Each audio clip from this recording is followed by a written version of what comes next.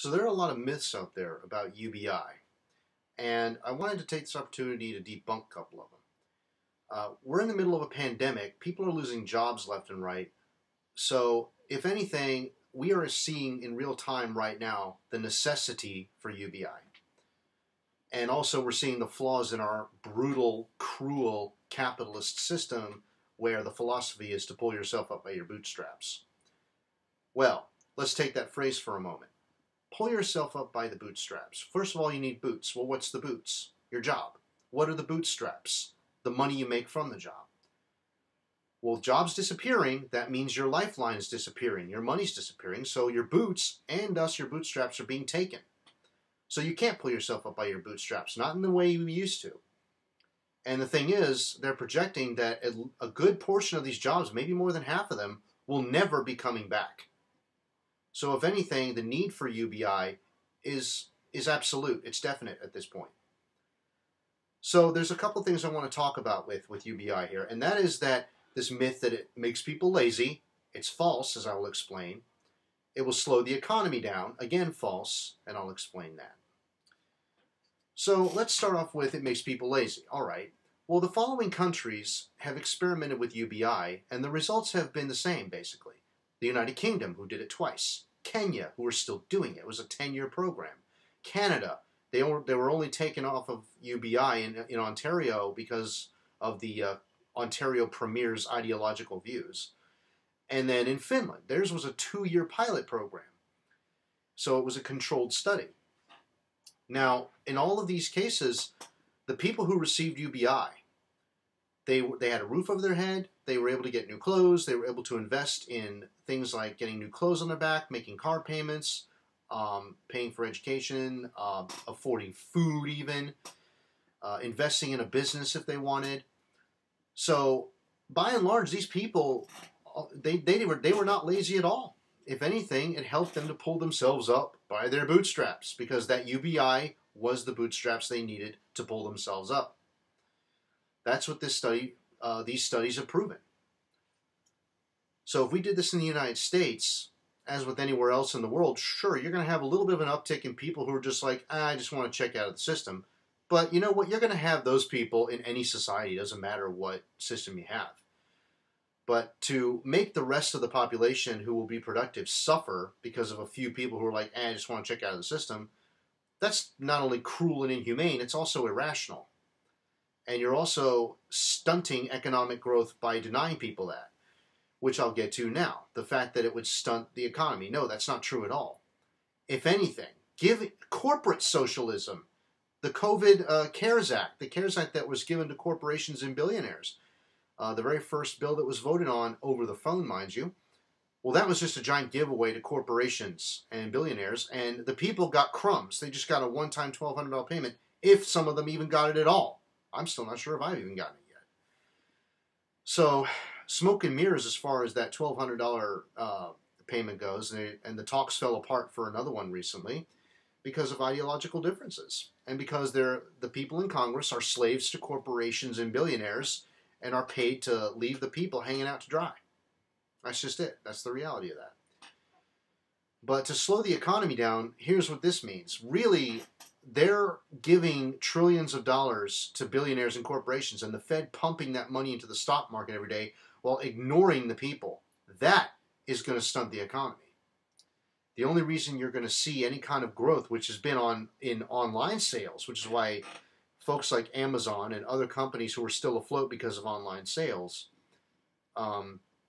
it's because of force of circumstances. That's all that is. People are forced to do it that way through circumstances. Well, a lot of these companies are also suffering because people can't go to restaurants, they can't sit in, they can't eat. Other things like gyms, other traditional businesses that don't have online ordering at their disposal because they're small businesses. They're suffering. Some of them are closed, and some of them are never going to come back.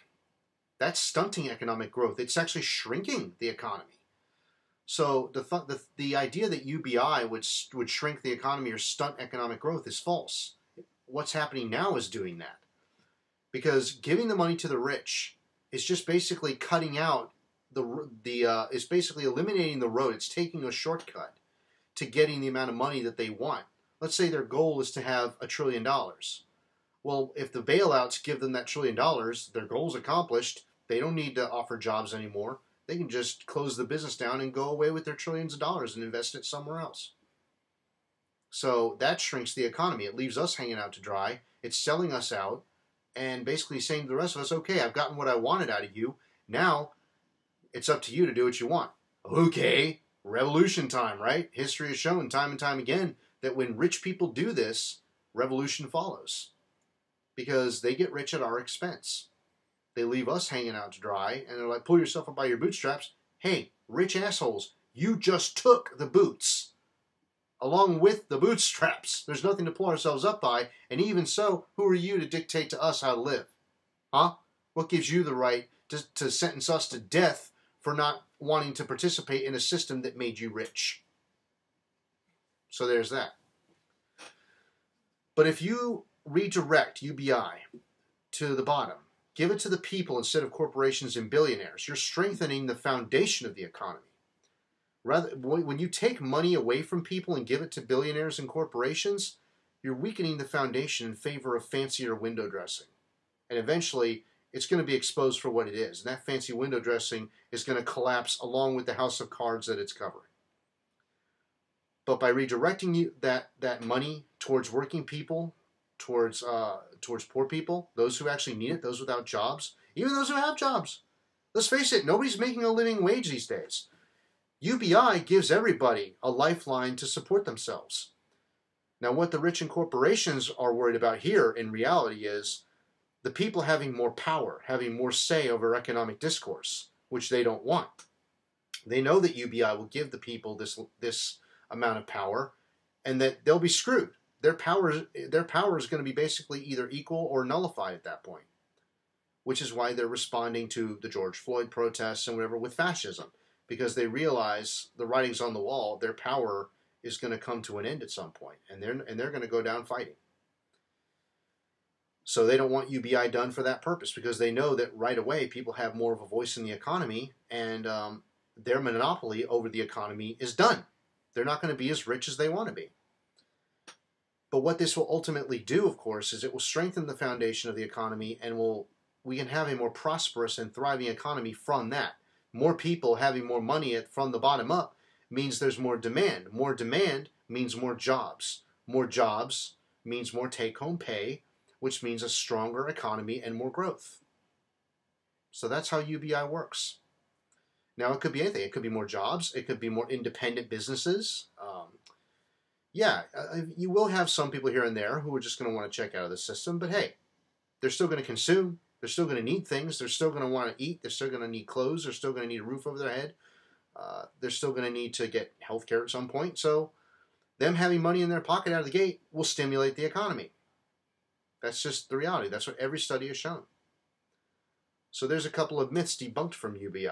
Hopefully that helps out with some people who have been on the fence about it. So I'll be back later with more videos, guys.